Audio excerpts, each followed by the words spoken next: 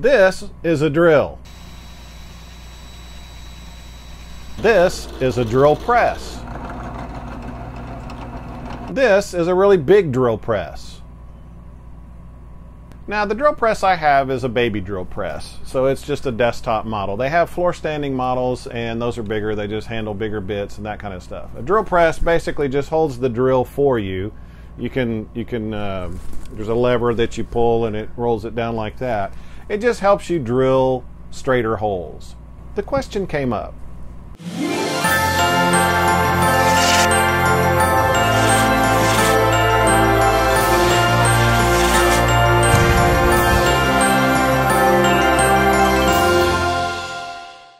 Hi, welcome to Can a Spader Christmas. I got a request to do a video on how I do my sequencing, programming the lights. This is a slight departure from my normal videos because it involves more of the creative side of the hobby. So all of this is personal preference stuff. You may agree with me, you may disagree. Either way, that's okay. I want to cover more of the big picture or philosophy behind overall show design because it affects everything that you'll do. It's just some things that I think about when I'm planning my show, and maybe that'll help you if you're kind of overwhelmed by all the technology. First off, there's a relatively small number of people that are doing light shows the way we do, so the general public is going to love whatever you do because it's unique. Don't be afraid to experiment with patterns or music. The more you do it, the more you can play with it, the more you can tailor it to your own personal tastes.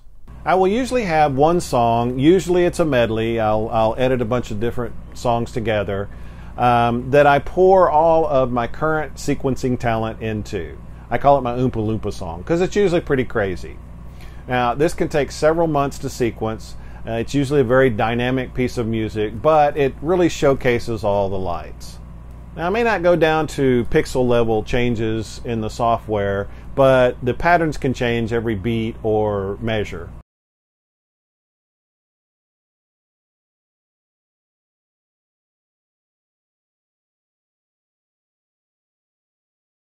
Now, if you only have one song and it's your Oompa Loompa song, your lights are just constantly going crazy.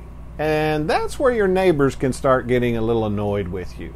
Plus, if you have traffic that's just blocking the road, they may just be sitting there in a trance and never leave. So have your Oompa Loompa song, but also have some other low intensity songs so that it'll clear out the traffic and it'll just give your guests a rest.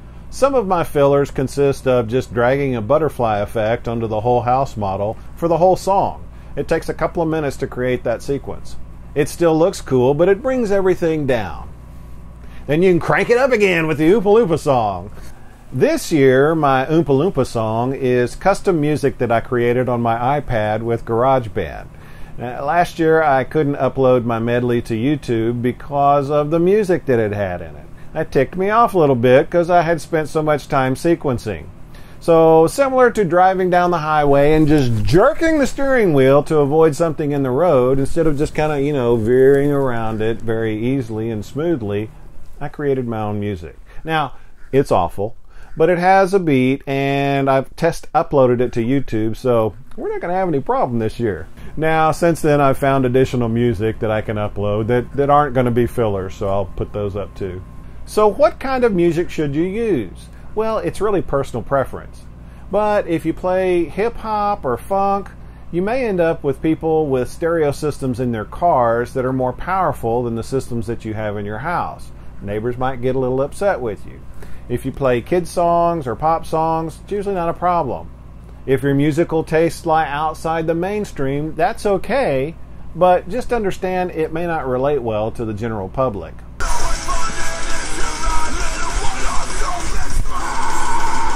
I think there's really two different philosophies on lighting design. Either all lights on or only interesting parts on. Now, my personal philosophy is all lights on because if you're going to spend hundreds or thousands of dollars for these lights, why keep them off? I mean, unless it's part of the pattern you're showing.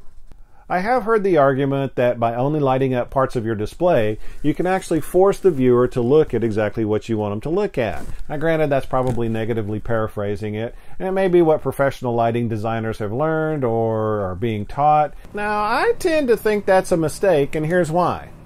If somebody's driving by your house and they see a bush flashing, they might sarcastically think, "Ah, awesome job on the display." Also, I think you can direct attention a little bit more subtly even with all the lights lit up. So if you have a string of lights that's static and you have another string that's animating, where are people going to look? At the animation. If somebody's driving by and they see your entire yard lit up, they might think, "Oh, wow, that's pretty cool." And then they see the animation, they, "Oh, hey, this is really nice." And then they understand that you do have music with it, and they turn the music on. "Wow, this is really cool." So you might miss that if all you have is a single bush flashing. The real test is, does your display still look good without music? And my first year, I didn't have any music with my display, so that's probably why I'm in the all lights on camp. Again, personal preference, do what you want to do. Now, I give you permission to break that rule because I'm actually probably going to break that rule myself this year. But generally speaking, all lights on. What time should you run your show? Well, again, that depends on you. Here it gets dark around 5:30, so I'm going to have my Oompa Loompa song in a playlist, run that for a couple of hours, and then switch to a more mellow playlist for the next 2 or 3 hours. Should you run it at 5 o'clock in the morning? I don't know. Get up early one morning and see how much traffic you get. Keith in Australia says that he turns his lights off early on school nights for the kids, so the kids that are supposed to be in bed want to go to bed, and then runs a little bit later on Friday and Saturday nights. You may also want to have a special, playlist just for Christmas Eve. With the software we have now, it's very easy to do that. Should you run your lights during the day? I don't, but you may, if you live in an area where there's only a couple of hours of daylight, maybe so.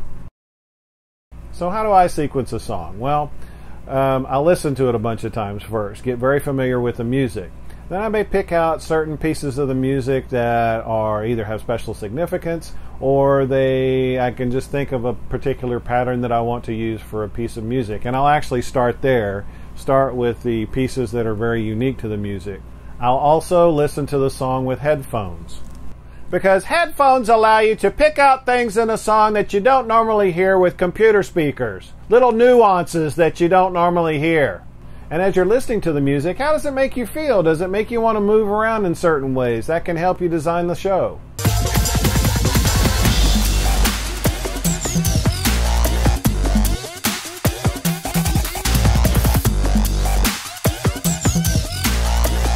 So feel the music, let it be your guide.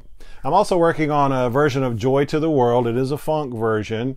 Has a special piece about 7 or 8 times through the song, and the only piece that I have so far is the talking snowman. I got the joy. So now I just have to fill in the rest of the song. X-Lights is my sequencing software of choice. It's open source, it's written in C, and it's compiled for Windows, Mac, and Linux. I've got a Mac, and I follow the changes on GitHub. There are a ton of videos out there on how to use it. I really like the design concept, and the developers use it in their own shows. It's free, but if you like it, download it. Use the help menu option to donate. These guys are doing an excellent job, and they're doing it in their spare time, so please support them. If you have any questions, leave them below and I'll get to them. Other than that, thanks for watching, and I'll see you again soon. And all the dogs run.